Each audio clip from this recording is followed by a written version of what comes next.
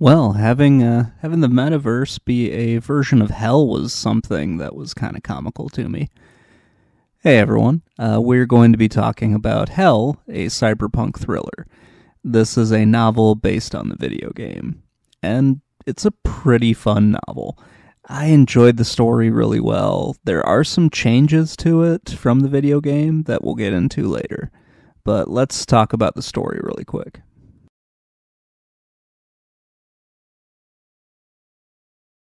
So our story starts with Gideon. He is having a dream, and he's basically falling into hell.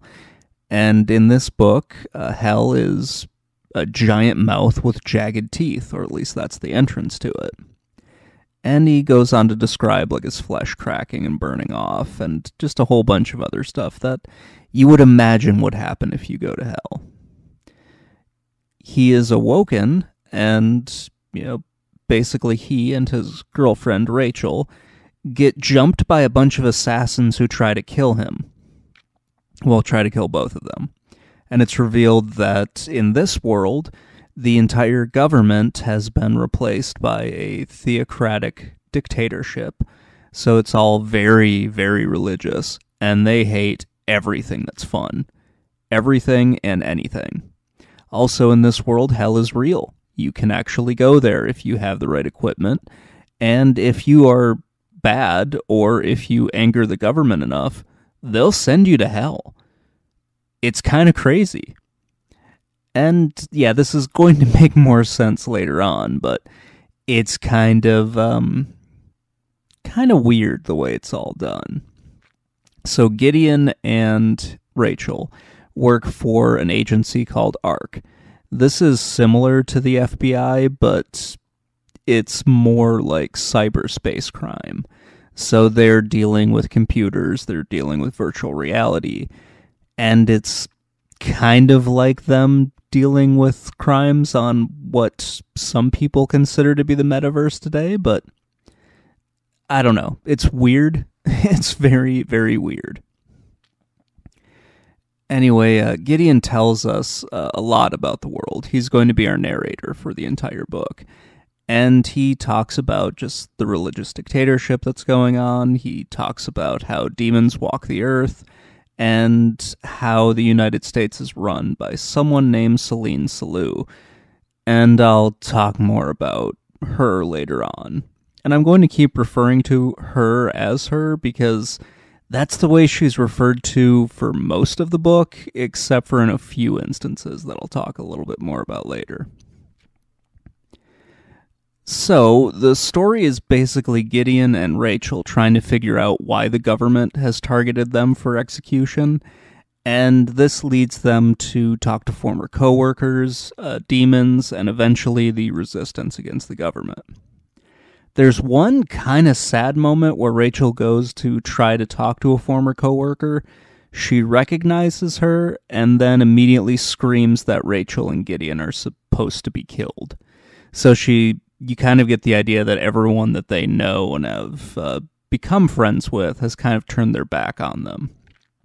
And if you haven't turned your back on them, you're going to get killed. This is essentially a police state, but a really incompetent police state. It's very strange and interesting all at the same time. Basically, the government is incompetent for parts of the plot when they need to be incompetent, and they're all-powerful and all-knowing when the plot needs them to be.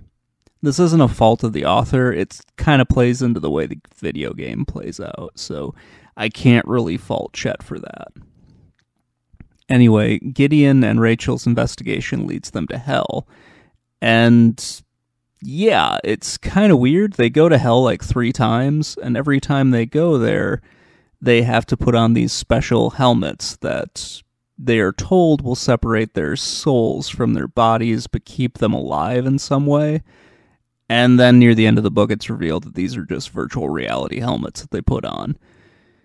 Because hell isn't actually real, it's a virtual reality program. All the demons aren't real, they're really androids, and everything that the government has been telling the people is a lie. For the most part, there's still a few things that they're kind of right on, but that besides the point. So, this all leads to them going to hell multiple times, fighting virtual reality demons, and then eventually they have to go there to do something, and Rachel ends up being the one who has to go, and she ends up dying.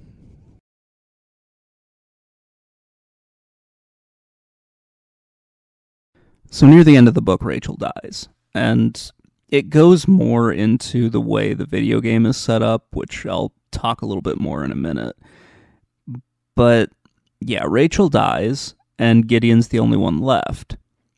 It's also revealed that Gideon, Rachel, and 4 out of the other 5 people that were targeted for assassination are all double agents, basically. They were members of the resistance who got captured by the government. Then the government programmed them to go kill people in the resistance, but that programming didn't hold, and now the government's trying to clean up their mess, or at least was trying to. It all boils down to, basically it all comes down to Gideon crashing the Hell program with the help of the resistance, and then confronting Celine Salou and killing her at the very end of the book. It is a very interesting story, but it's wrapped up pretty quick, much like the video game was. So what are the differences between the book and the game? Well, the book largely follows the plot of the game if you chose Gideon to be your playable character. If you chose Rachel, then everything kind of flips, where Rachel does everything, with the exception of the part where they need to go into the Hell program to find a certain piece of information to help them crash it. If you chose Rachel in the game, Gideon is the one that does this, and Gideon is the one that dies. So, yeah, if you thought you were... Oh gosh, how do I want to phrase this? So if you chose Gideon to be your playable character in the game, you're basically following the entire plot of the book as well. Up until the end, that is when probably the biggest split between the book and the game happens.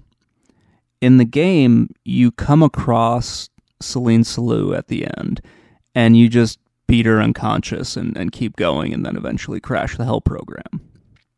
In this one, or in the book, they don't do that, and there are a lot more side characters involved because they don't want to make it feel like Gideon does everything. It's more spread out. So stuff will happen kind of... If this was a movie, stuff would happen off screen and everything like that. Which, it makes more sense to do as a book because you have this whole resistance and you're not expected to do everything to move the plot of the game forward, because that's just not how a book would be done. So, with Celine Salou at the end of the book, she is not captured by the government or anything like that. She manages to escape. And then Gideon decides he needs to go to the grave. He needs to go to Rachel's grave to visit her. He does that, and then somehow Celine Salou is hiding in the crypt of this grave, waiting for Gideon, and has been there for weeks. And then also mysteriously becomes a man because they start using male pronouns for her. It's weird. And Celine tries to shoot Gideon, but doesn't, because the other person that Gideon brings along with him gets the drop on her. She tries to run away, trips, and cracks her head open on Rachel's monument. And then she dies there. It's a little abrupt, and it's not as satisfying an ending as one might hope for, but it is a better ending than the video game does, because the video game just, you beat her unconscious, crash the Hell program, and then you're given a tight wrap up of okay, and then everything's fine. So at least with the book, you're kind of left off on everything is better, but it's not done because there's still like pockets of resistance for people that still want to live in a theocratic democracy. But yeah, so it's not completely wrapped up. Those are really the major differences. Just you can have multiple points of view in the game. The ending is different, and the book has more characters doing stuff than the video game does.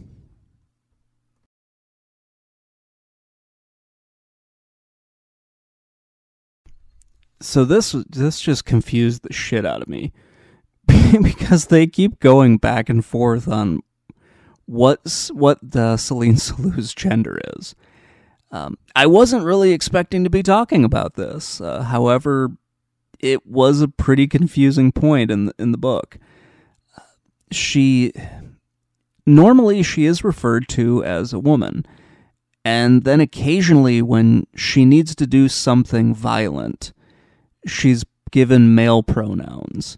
So at the end of the book, when she's holding Gideon hostage, she's going to, well, not really hostage, but she's holding him at gunpoint. It flips to calling her he. And that was kind of weird to me. We're also given a little bit when Gideon and Rachel first talk to Mr. Beautiful. He's one of the android demons that they have to go through, and they have to do some weird side mission for him.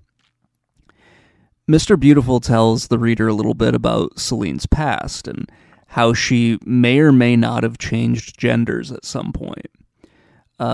Beautiful kind of calls Salou a hermaphrodite, or at least suggests that she has both male and female reproductive organs, or he could be using it as like a derogatory term to refer to her as transsexual. We're not given an answer, and I don't think we really needed one, and I don't think we really even needed that in the book at all. It's just sort of there, and I don't know why it was there, but by having at that time, a demon say this, it made me think that it wasn't true. And, because it is a bad guy who's trying to force these two into doing stuff. And, I don't know, it doesn't really make any sense what he says. And I think the author probably gave up on that because it's kind of weird to throw that in there. And I didn't see anything when I read through like a summary of the game or like a few of the other notes on the game. I didn't see anything about that in there. It just felt kind of weird to have that in. And it was just very, very confusing that Chet keeps calling Celine Salou either a woman or man, and it changes depending on like really her actions and how aggressive she is. It was a really strange thing that's in this. So I don't know if we can really trust Mr. Beautiful's description of what's going on or anything like that, but yeah, this was a weird part that I just wanted to talk about because it confused the hell out of me while I was reading it.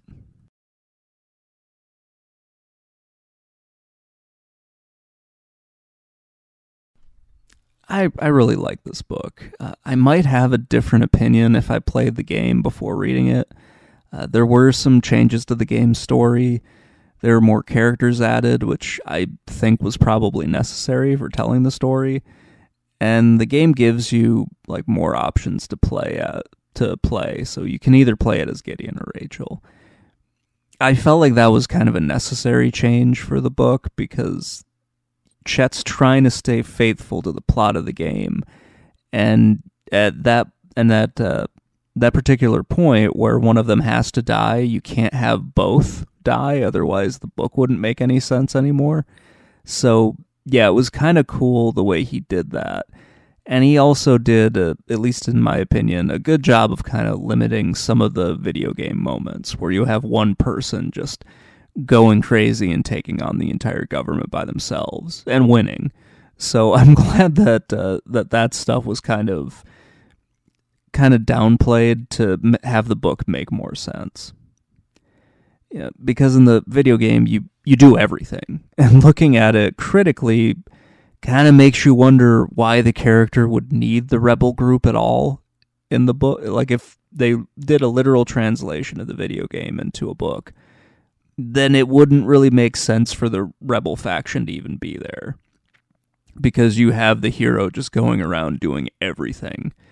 And yeah, the rebels would just kind of get in the way. It's kind of weird. It was one thing I didn't like is how the government seemingly can't catch Gideon and Rachel. Like, this is supposed to be a police state that keeps a close watch on the entire civilian population. The reader is shown that the government has agents everywhere, especially like near the beginning of the book. However, they can't find the rebels and they can't catch the heroes in this. It seems really weird that the government is just conveniently incompetent at times. So that was something that I felt was odd, and they probably could have changed stuff around a little bit more, like, I don't know, have the main characters bribing people, or have them actually like wear a disguise or something. Because in this futuristic world, you should be able to buy a mask or something like that that'll actually cover up your face. You can get people to do plastic surgery to alter your face in basically like a back alley chop shop, but you can't just have them make a mask that would fit on your face perfectly and change the way you look. I don't know. There were just kind of some weird stuff.